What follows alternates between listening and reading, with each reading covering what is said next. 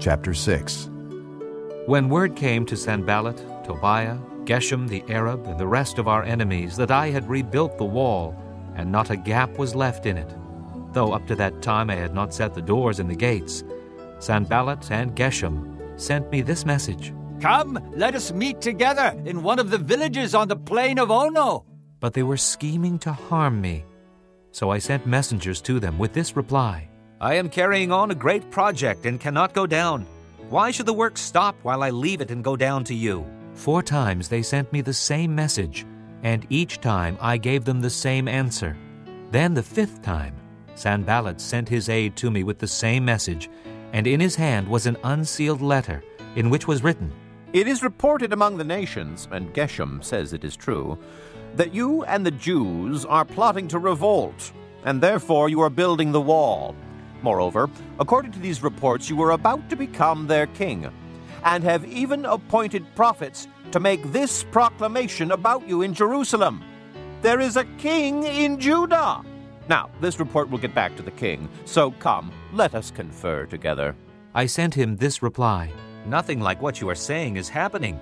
You are just making it up out of your head. They were all trying to frighten us, thinking, Their hands will get too weak for the work, and it will not be completed. But I prayed, Now strengthen my hands. One day I went to the house of Shemaiah, son of Delaiah, the son of Mehetabel, who was shut in at his home. He said, Let us meet in the house of God, inside the temple, and let us close the temple doors, because men are coming to kill you. By night they are coming to kill you. But I said, Should a man like me run away? Or should one like me go into the temple to save his life? I will not go.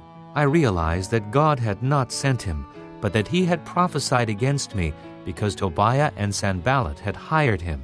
He had been hired to intimidate me, so that I would commit a sin by doing this, and then they would give me a bad name to discredit me. Remember Tobiah and Sanballat, O my God, because of what they have done. Remember also the prophetess Noadiah and the rest of the prophets who have been trying to intimidate me. So the wall was completed on the 25th of Elul, in 52 days. When all our enemies heard about this, all the surrounding nations were afraid and lost their self-confidence, because they realized that this work had been done with the help of our God. Also in those days, the nobles of Judah were sending many letters to Tobiah, and replies from Tobiah kept coming to them.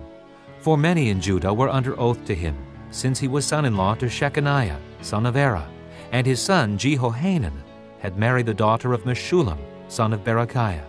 Moreover, they kept reporting to me his good deeds, and then telling him what I said. And Tobiah sent letters to intimidate me.